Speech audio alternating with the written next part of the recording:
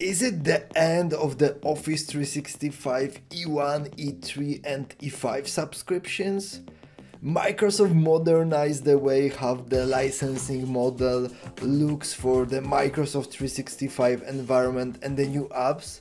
Moreover, new features are rolled out to the Microsoft 365 environment as a part of the subscriptions and as additional add-ons that you need to buy. But what's happening with these new products in the context of the Office 365 e-subscriptions and what could be possible impact for these products in the future? In this video, I would like to share with you a few thoughts I have about the future of the Office 365 e-plans and what you need to do to prepare yourself better if you are the user of such a subscription. As always, at this point, I want to also ask you to support this channel. If you like this video, please leave the thumbs up. If you want to get the notifications about the new videos, please subscribe. And if you have any additional questions, use the comment section.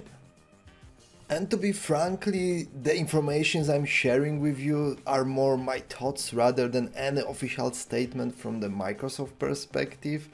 And this is something that I already mentioned in few previous videos. So first of all, you can see that the cost of the Microsoft 365 subscriptions is not rising up directly by through moving the users to the Microsoft 365 E3 and E5 subscriptions, plus by the model of the add-ons. So we have the premium version for the Microsoft Teams, for the Power Platform, soon for the SharePoint, and more additional products that you need to buy on top of the own subscription. And one of the elements that I want to highlight in this video is the case where there is more and more great products that are included to the Microsoft 365 environment, but Office 365 plans are not supported.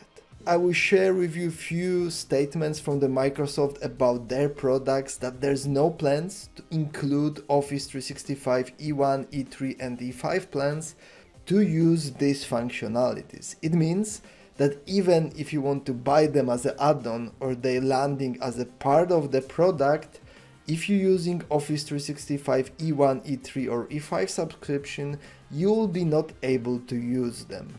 I think this is the soft strategy from the Microsoft side to move the users from these plans to the Microsoft 365 plans on the business side or on the enterprise side using E3 or E5 subscription. And I could get it that if you started from these subscriptions, moving to E3 or E5 could increase your costs strongly. But at the same time, probably if you want to utilize heavily what is included in the Microsoft 365 applications, there will be no other option. And one more thought, if you moving your data to the Microsoft 365 cloud, if you're using heavily Office 365 applications, probably it will be very difficult to imagine working with this platform in the long term without all security features that are included as a part of the Microsoft 365 E3 and E5 subscriptions. And again, don't be worried, you don't have to make any decisions right now. So let's see what kind of products in last months were delivered to the Microsoft 365 users, and we already have the confirmation that Office 365 subscription will not be supported.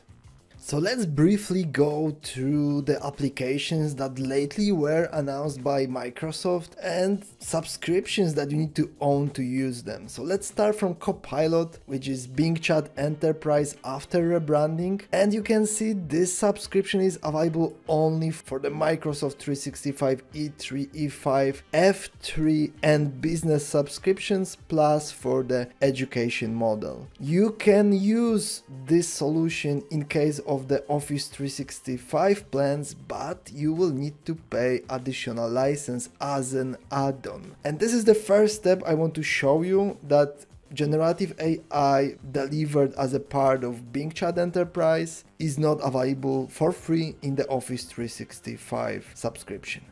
The next app, which is super hyped nowadays, is also Microsoft 365 Copilot. And if you will go to the FAQ, you will see that eligibility for this subscription is required to be owned for the Microsoft 365 E3 and E5 programs. In the future, there is a plan to also deliver Microsoft 365 Copilot for the Microsoft 365 business subscriptions, but at the moment there's no clear vision or plans or timeline to also extend it for the Office 365 subscription. This is a very clear sign that the new biggest product on the Microsoft side will be focusing just on the Microsoft 365 subscriptions.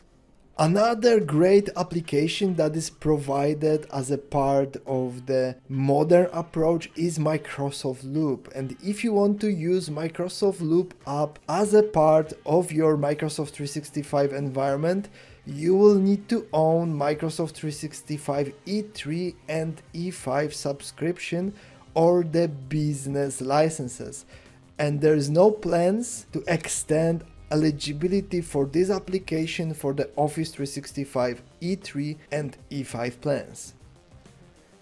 And the last application I also want to highlight something totally new, Microsoft Clipchamp, the application that allows you to edit the videos in your Microsoft 365 environment, maybe recorded in Teams or in Stream, is also provided only as a part of the Microsoft 365 E3, E5 or business subscriptions. And as you can see, this is some kind of pattern visible for the most of the new applications that are delivered as a part of the Microsoft 365.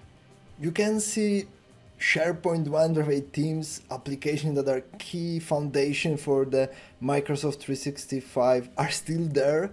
But at the same time, new apps like Microsoft Loop, Clipchamp, or Microsoft Copilot or Bing Chat Enterprise are not included. I also checked what about Microsoft Syntex, Microsoft 365 Backup and Archive, and at the moment they are listed as the applications that will land the Office 365 e-subscriptions, but to be fair, I would monitor these elements. So what you need to do next, if your organization using Office 365 e-subscriptions, probably you should think about the strategy for the future. If you heavily utilize Office 365 applications, lack of that kind of application, and probably more in the future, could starting to be a quite gap for your business. At the same time, you can see these apps are not something that will stop you from working there. So there's no hard blocker for you, but I think it's worth to think about strategic plan for the next year that probably sooner or later more and more worth to migrate to Microsoft 365 E3 and E5 plans. And as I mentioned previously, having all security features nowadays are really must have. If you're having all of your data in the Microsoft cloud, it have to be secured.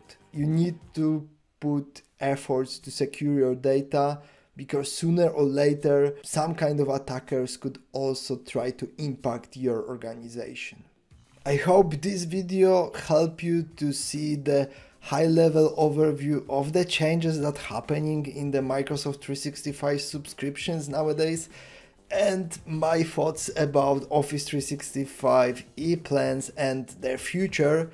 If you are the owner of the Office 365 e-plans, probably it's good to start to thinking ahead about your future and build some kind of strategy on top of that and secure the funding for any future investments. If you have any questions, share them in the comments. Thank you very much for watching and see you in the next video.